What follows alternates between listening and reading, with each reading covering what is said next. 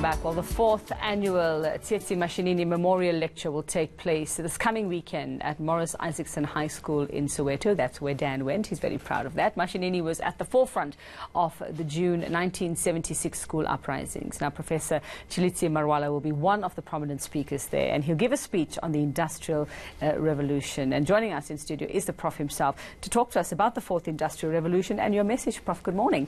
And thanks for your time this morning. Thank you very much for the invitation. Obviously very relevant. This is what we're talking about, but you obviously will be targeting the youth with your message. What is it you want to tell them this weekend? I think the first thing that I would like to do is to reflect on the life of Tsietsi Mashinini. He was a pathfinder. He was a person who challenged a very humongous system that was brutal and succeeded in many ways.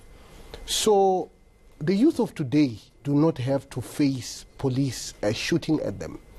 They have to be facing the world that is changing very rapidly, that is changing the world of work, that requires a completely different mindset to that which Tsietsi Mashinini required in order to be able to tackle the apartheid system. One of the things that we require of our young people is that they have to study very, very hard. They have to be multidisciplinary. They must be able to understand society, people, and technology all at the same time for them to succeed in the 4th Industrial Revolution. Very, very difficult.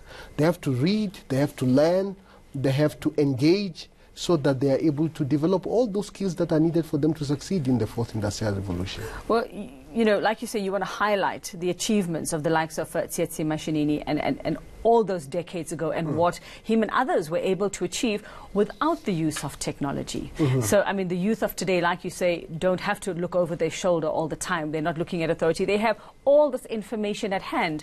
Yet, do we find that they're actually doing justice with what they actually have and what was able to be achieved in 1976 without the tools that they have today? Absolutely. I think the youth of today can actually change the world much more significantly than the youth of the past. They are now connected to the globe.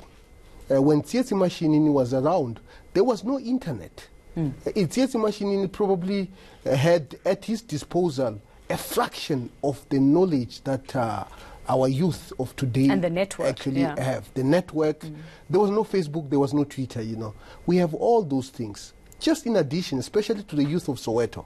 Soweto is going to be the first township, has just become the first township to have fiber internet connectivity, making that connectivity faster, even faster than some of our suburbs. But despite all those gains, we still see in Soweto a crisis in education, stabbings and maladministration in some of the schools. And I think this is the time in which the youth of today must become new forms of activists to make sure that they are able to contribute towards our attainment in the 4th Industrial Age.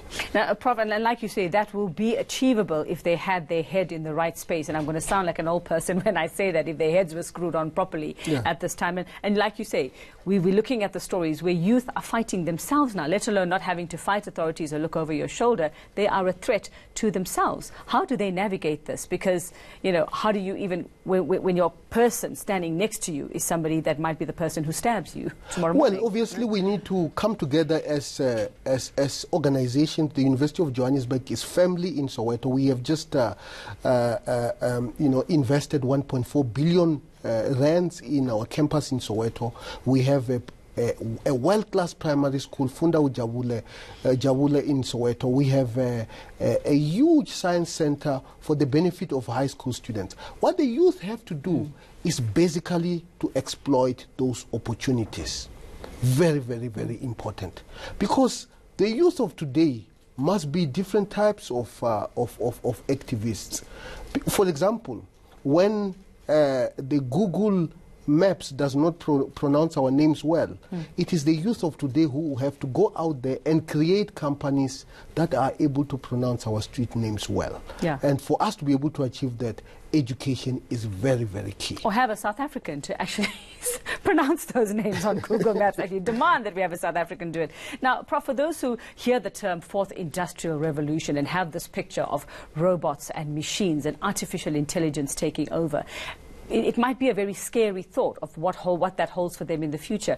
Looking at unemployment, youth unemployment rates that we're seeing at the moment, they might say to you, but Prof. Marwala, how are we supposed to be excited about something that threatens to further possibly take away jobs from us as well in future? Well, I don't think we have a choice. Is the world in which we live in. We don't have a choice in the world we live in. There are many other outside forces that influence this. And of course, now we're living in an era where robotics is a big issue.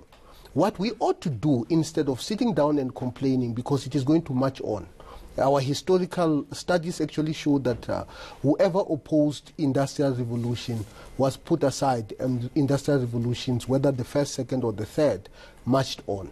What our youth ought to do is to equip themselves to be able to thrive in the Fourth Industrial Revolution. And we know some of the key skills that are needed in the Fourth Industrial Revolution. Critical thinking skills. Something that Tsietsi Mashinini was quite good at, you know. Those are the skills that we need. Ability to connect with people, ability to use technology. Tsietsi probably did not use much of much there wasn't technology. much available at the time, yeah. But certainly, all those things are at our disposal. We have the resources to be able, you know, the internet is in Soweto. Our campus is in Soweto. All the youth need to do is to take advantage of those opportunities, not to complain about the Fourth Industrial Revolution, because it is going to come. And they must find their place in it. They must find the create a space for themselves absolutely. in it. Okay, fantastic. Well, it's going to be a fabulous lecture, I think, and if those who are going to be attending will be lucky to hear that message from youth. Thank you very much. And that's Professor Tshilidzi Marwala, who's going to be delivering a part of the lecture there at the annual lecture that takes center stage. It's happening at Morris Isaacson High School, and that's where my partner actually went. And we know that greatness comes through from their partner. You must be very proud at this point.